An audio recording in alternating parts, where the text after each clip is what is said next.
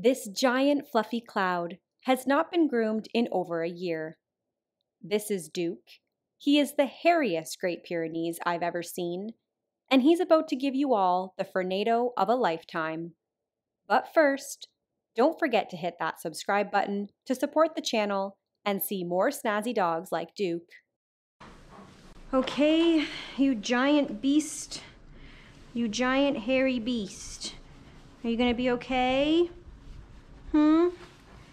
Okay, so we have a 180-pound Great Pyrenees. He's a really big dog, but he is certainly also overweight. I'm bathing him in nasty critter shampoo to start with de-shedding shampoo. He is blowing a lot of coat today, an insane amount of coat. So this is going to be one incredible before and after. I've never done him before, don't know how he is. Hopefully he'll be okay.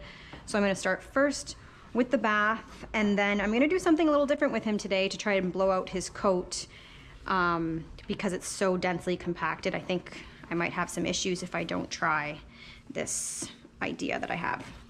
Okay, so turn it to soap, and let's see how this goes today. Good boy. This has got to be the fluffiest Great Pyrenees that I have ever seen. He has so much hair, it's insane. And I have no idea what's been going on lately, but apparently a lot of people with livestock guardian dogs have seen my videos, and now I just keep getting tons of them.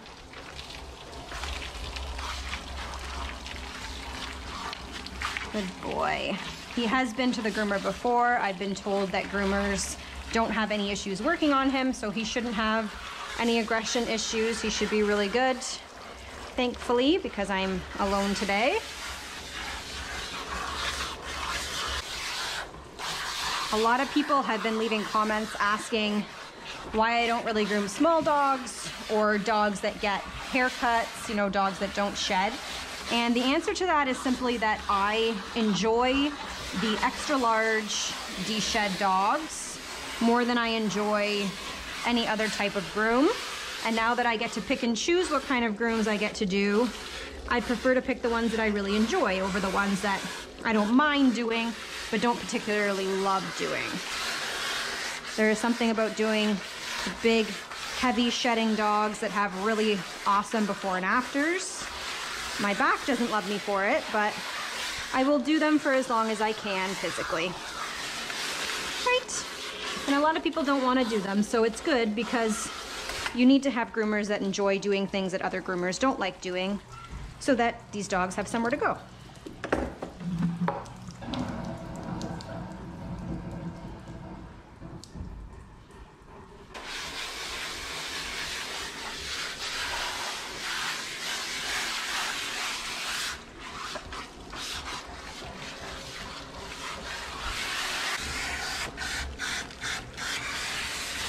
It's going to be crazy how much hair comes out of you, man.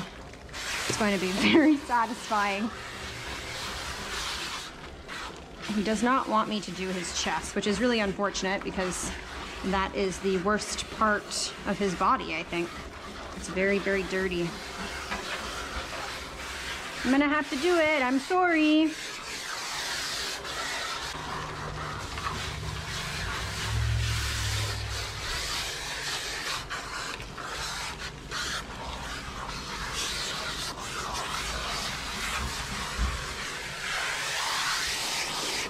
Okay, so we've done 3 canisters of shampoo so far. I think I'm going to give him a rinse down first before I do the whitening shampoo. Sorry, bud, you can't push me into the corner though. That's not acceptable. Oh, you're gonna shake. You are so full of vegetation from the outdoors. It's quite funny. Oh God, man, don't back me into this corner. Sorry, I have to push you. You're gonna squish me. Okay.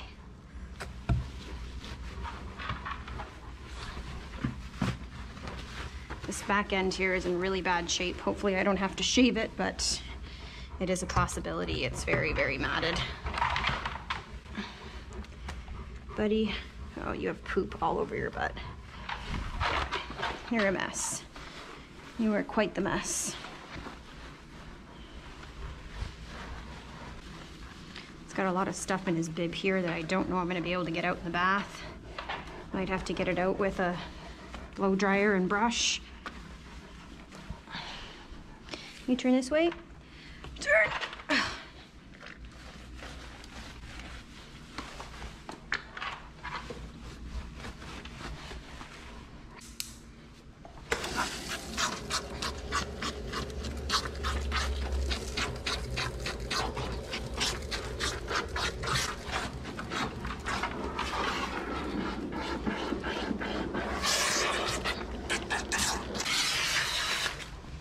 Okay, I'm gonna do his face.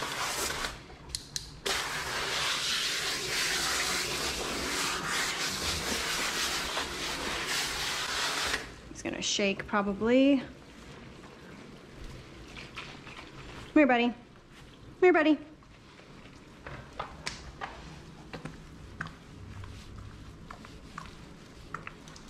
Good boy.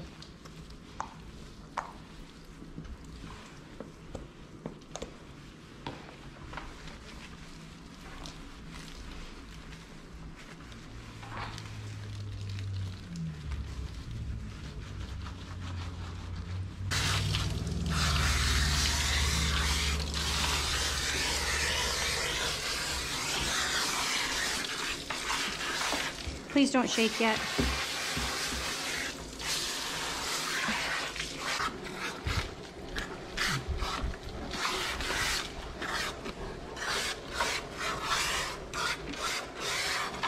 Oh man, you are something.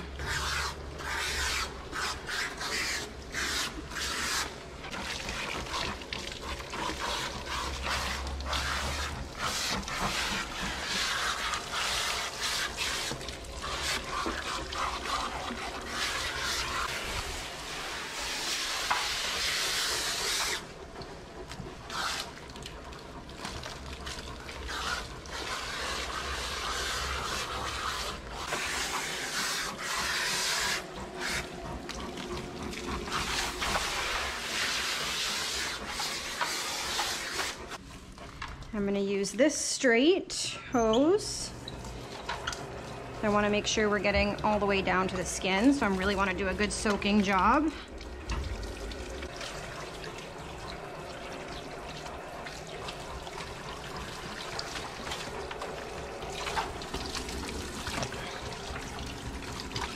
Buddy, I gotta see your back end, I'm sorry. You gotta let me see it.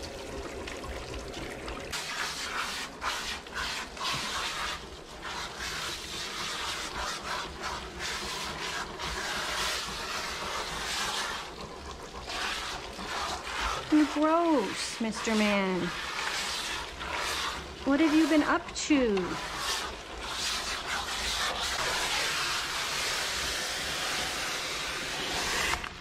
I have a feeling that once this dog is down, it's not getting back up.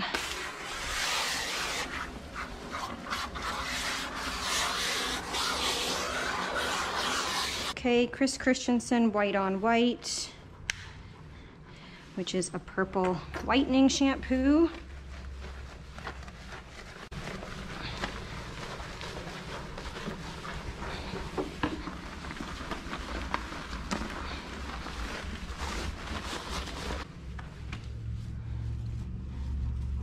It's like putting chocolate syrup on ice cream, only purple.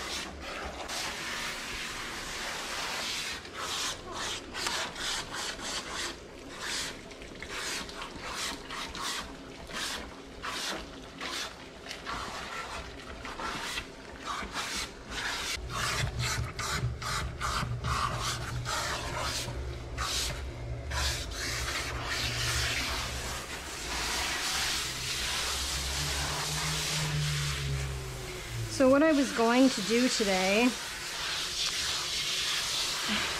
I was going to condition him all over and then use my high velocity dryer to blow the conditioner through his coat.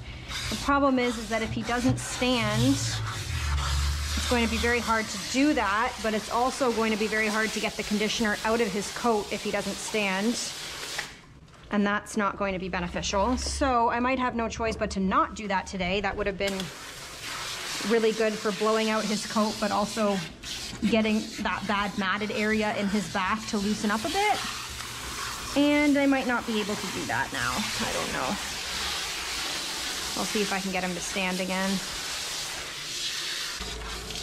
Come on, up, up, let's go. Up, up, up. Good boy, come on. No, okay.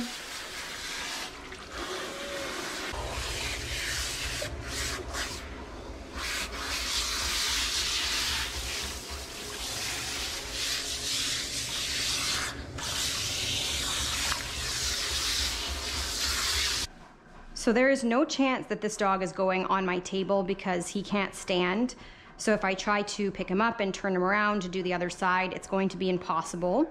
So he is going to yet again be another Pyrenees that I do solely on the ground.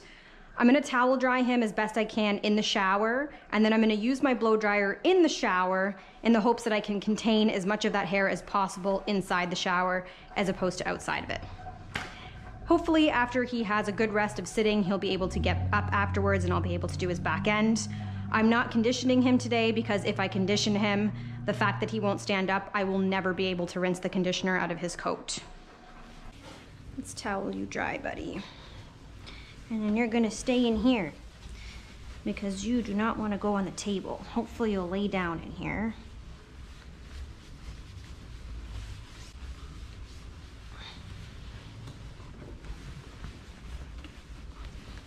Well, you smell a lot better.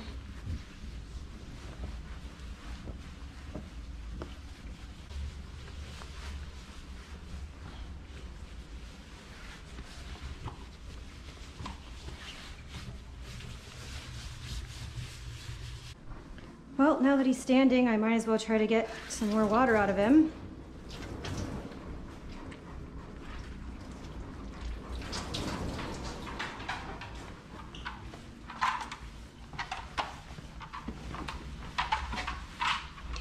You would run away, so I can't get your back end.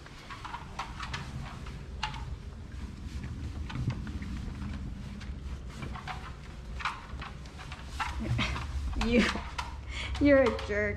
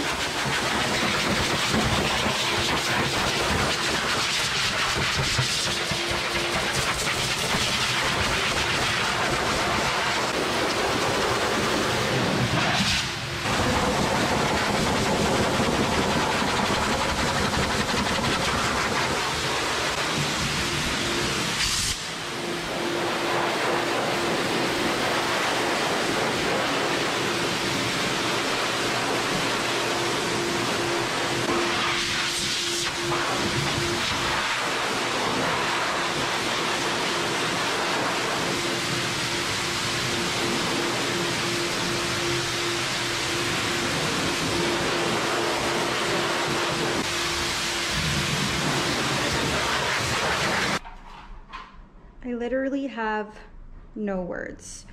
I have never seen, I don't think, so much hair come off a dog, ever. Okay, he's finally dry. I'm gonna spray him down in the stuff for dogs. I tried putting him on the table. That worked for about 5 minutes, and then he laid down and nearly broke the bar. So, we're just gonna do him on the ground, and I'll break my back instead. Great. And then I'm gonna go through him with the dematter and of course the coral slicker brush. He's probably going to move excessively because that's what he likes doing, is moving and moving and moving and moving, right?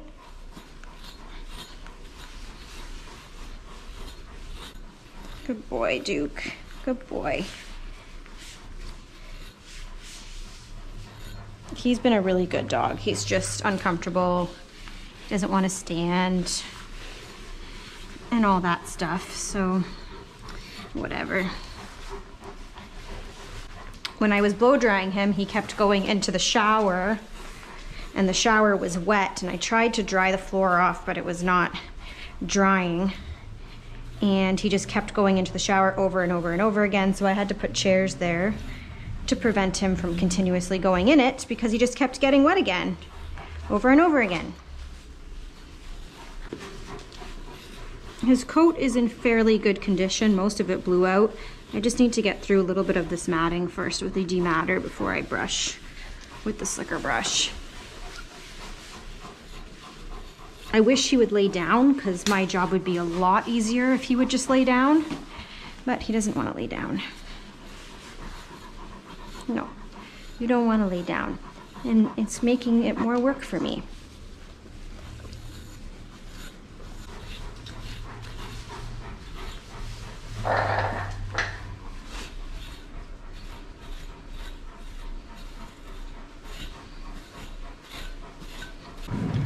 He's got some mats behind his ears. I'm just going to shave those out with a 10.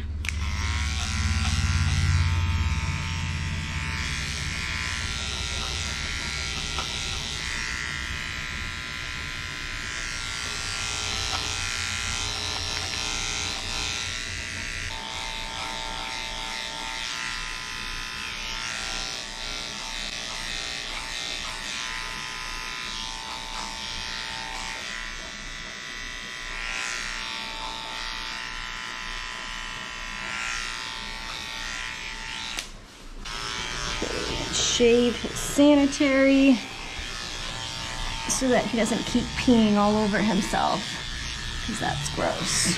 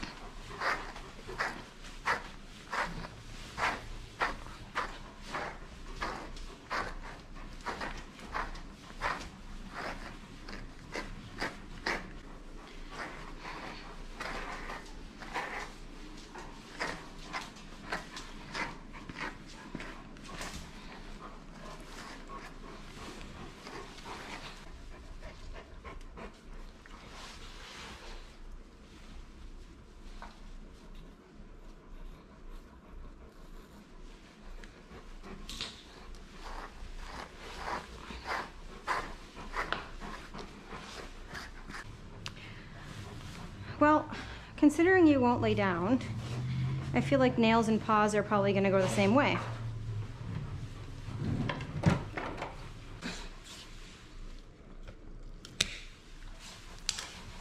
I don't want to do them like this though, because I don't want to get any of them too short. I might get them too short if I do them like this, because I can't see.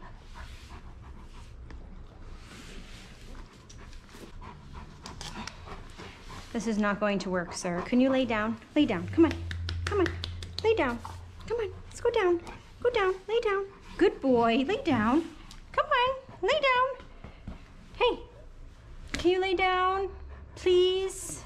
Come on. Sit. Sit your big butt down.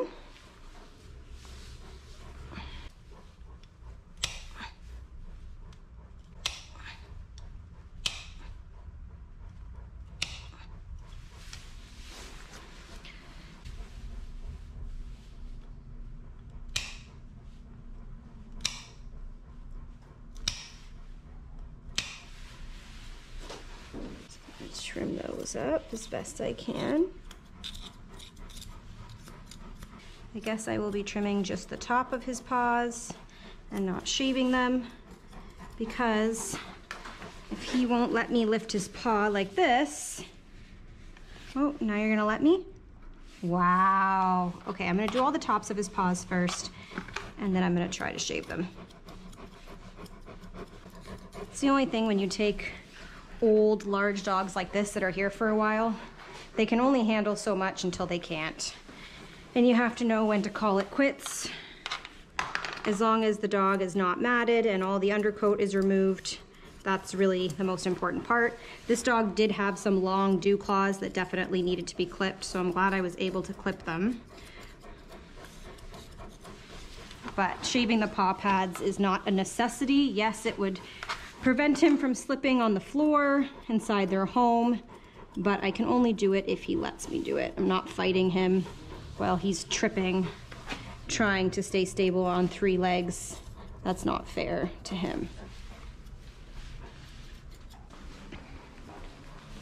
You let me shave them? Good boy.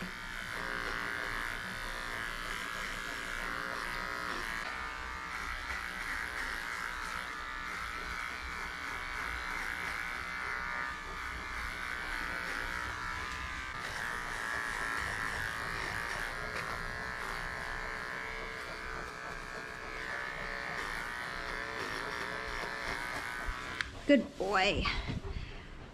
Okay, buddy, you're all finished.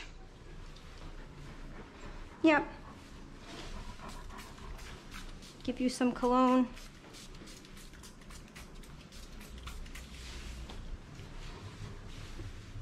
Good dog.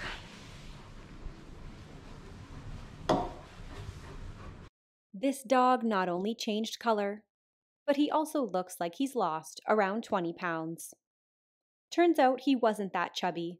He was mostly fluffy. His groom took a total of 4 hours, and now he's ready to take a stroll down the red carpet. If you liked this video, please do me a solid and hit that subscribe or follow button. Thank you all so much for watching.